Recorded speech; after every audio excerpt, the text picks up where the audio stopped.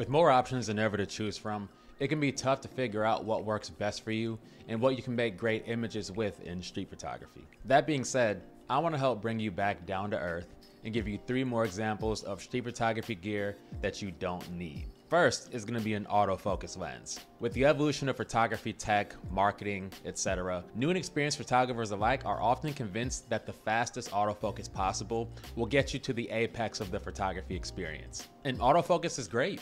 You have your red or green box, it's mostly accurate, and in times of their spontaneous changes, it can definitely be useful. But it can also be extremely frustrating. Now in street photography, manual focus can be superior to autofocus in more ways than one if you do it right. Because while autofocus has to still find focus, preset zone focus is already there. Now you'll have the best experience with wider lenses such as 28 or 35mm because they help for expanding your overall viewing angle. And photographing at apertures between f8 and f11 maximizes your depth of field, which increases your chances of getting a sharp photo while still giving you adequate light gathering. After that, setting your distance scales based on where you feel your closest subjects will usually be on the street is a nice place to begin experimenting. Now math goes into this that I can't really sit all day and explain, but for example, if you have a full frame equivalent 35mm lens set at f8 and you have your scale set to around 8 feet, then everything from roughly 5 to 15 feet will be in sharp enough focus. You feel unstoppable when you're doing it right,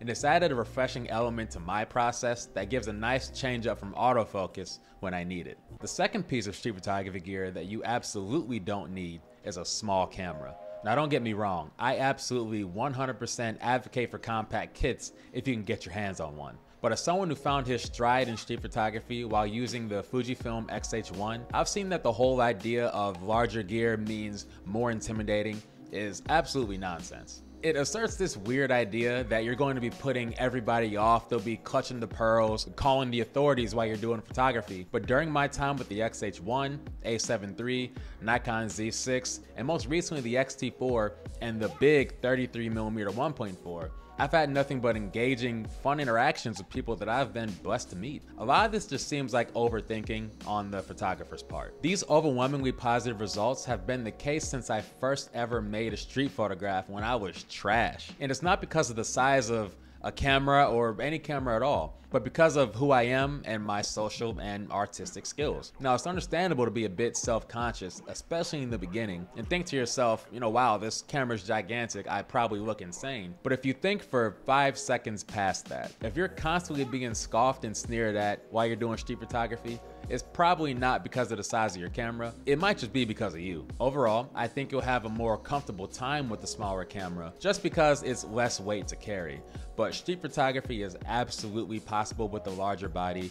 You don't have to psych or price yourself out of the game just because you might not have one right now. And last but certainly not least, you do not need a prime lens. See, a couple years back, we had a Nat Geo street photographer on assignment documenting downtown Cleveland for whatever his project was. I didn't get to speak to him, but while on one of his earliest photo walks with this Canon EOS R and 24-105 kit lens, an old friend of mine did. And according to my friend, the Nat Geo guy scolded him for his choice of gear. He allegedly said, "You can't use zoom lenses for street photography. You're supposed to use primes. You need to zoom with your feet. You are lazy." You're saying this to a beginner.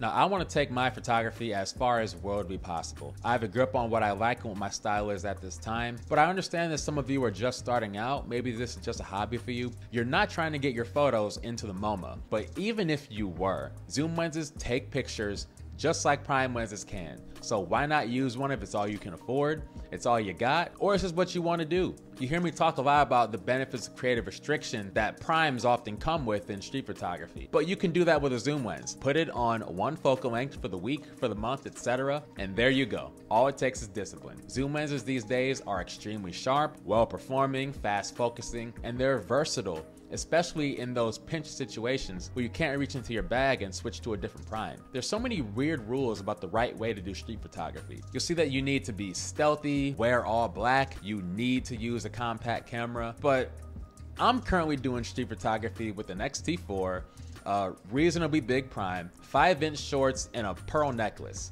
Obvious as possible.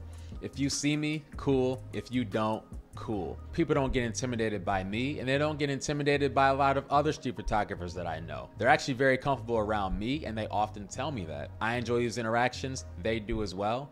And while I see the value in being a fly on the wall, I do not see the value in constantly trying to hide from people. Street photography doesn't have to be this restrictive craft that it sometimes sounds like. You won't find me advocating for anything that I don't believe in on this channel. And if there's anything that I don't above anything else, you should not hide your personality or stray away from what works best for you just because it is in vogue. That's not to say not to challenge yourself, but if you shield your personality in your photography process, you have one of the main things that separates you from everybody else not being a factor anymore.